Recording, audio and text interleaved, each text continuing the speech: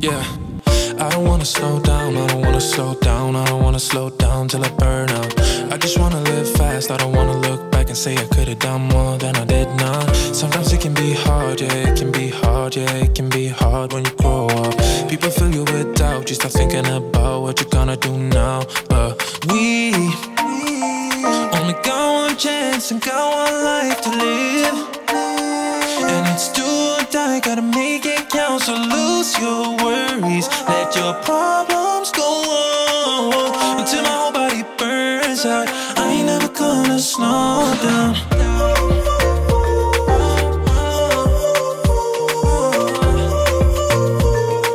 I ain't never gonna slow down.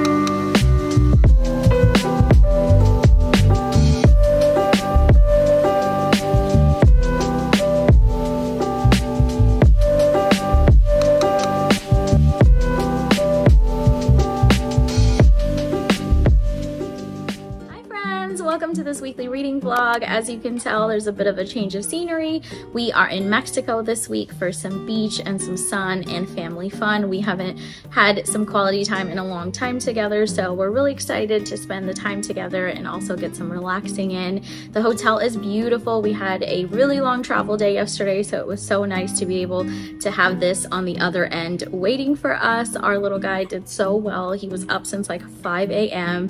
and he was on planes, trains, automobiles, all sorts of things, and he was such a trooper. So I was glad to be here yesterday.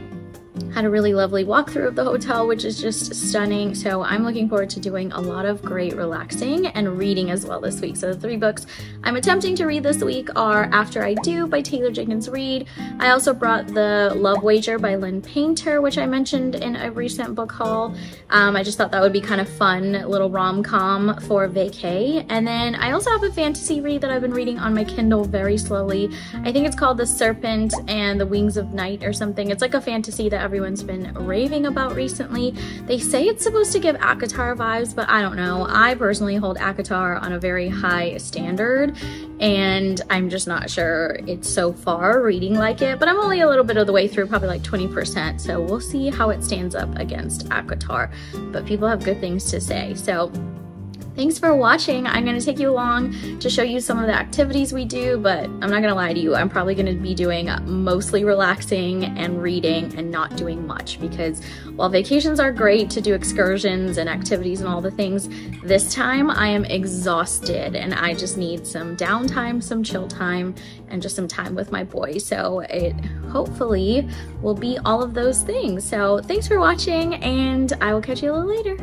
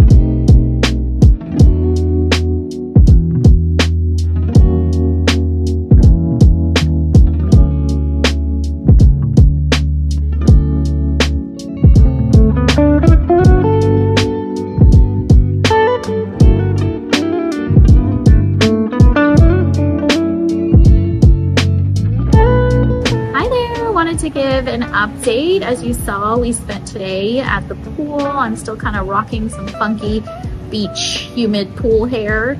And then I got to do some reading while my son was napping in this fun little hammock that we have on our balcony. I was like asking my husband what the dimensions of our deck at home is, because I was like, I think we need to get a hammock stat, because it absolutely amplified the reading experience. I was like so in my little world. The breeze was blowing, the view is beautiful. I was loving life. So big hammock fan over here.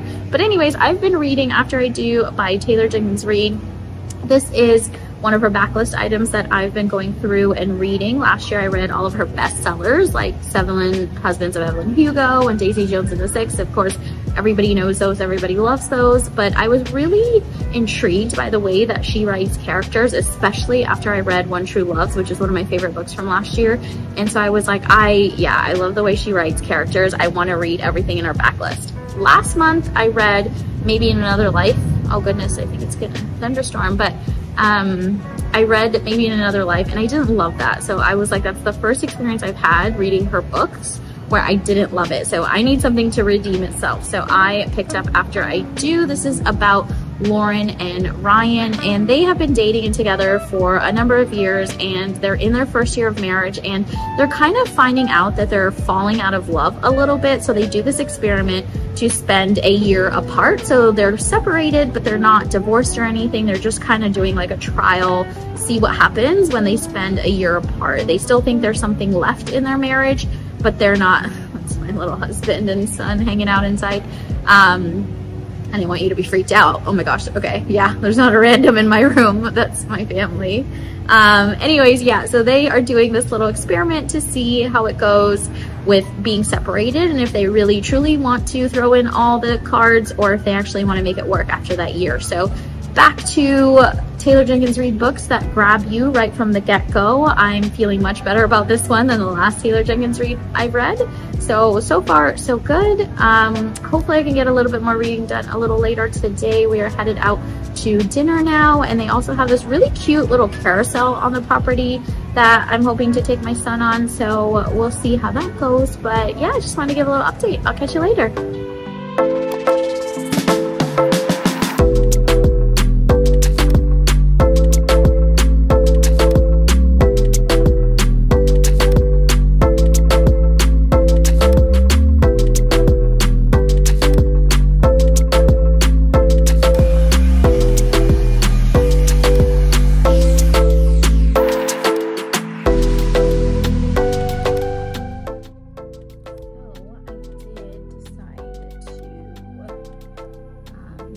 It after all. We will see what happens, but we had another wonderful day today hanging out at the pool, and I can't figure out if it's the book or if it's the sun making me not want to read. So I've been reading After I Do, like I showed you guys yesterday, and it's just been so blah recently, and I'm starting to think Taylor Jenkins Reid, all of her backlist items are not as great as her recent works, and I might just have to stick to her recent stuff, because this is another one that started off okay and I was a little bit excited, but it's starting to feel like Maybe in Another Life again, like that book that I read a couple months ago that wasn't that great, and I'm just not excited. It's very mediocre. The characters are okay. Like, it's been, I keep waiting for something to happen. I'm about 45% of the way through, so almost halfway, and it's been very kind of like blah. It's a lot of internal dialogue. She's not really getting at anything. They're not really kind of proving anything or moving the plot forward. It's very kind of okay. So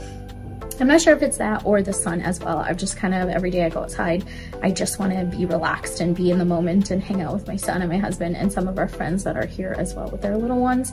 So maybe it's like part and parcel, like a little bit of everything. But if tonight when we get back from dinner, I pick up After I Do and it's still not exciting, then I might just put it down. I might leave it alone for a little while and pick up The Love Wager, which is a bit more of a rom-com and a little bit more vacation-y. So I might pick that up. But tonight we are headed to this little rooftop dinner area that looks stunning, kind of overlooks the whole property and hopefully has some nice views and stuff. Yesterday, unfortunately, it rained and we didn't get to take my son to the carousel. Hopefully today it is open and I can show you.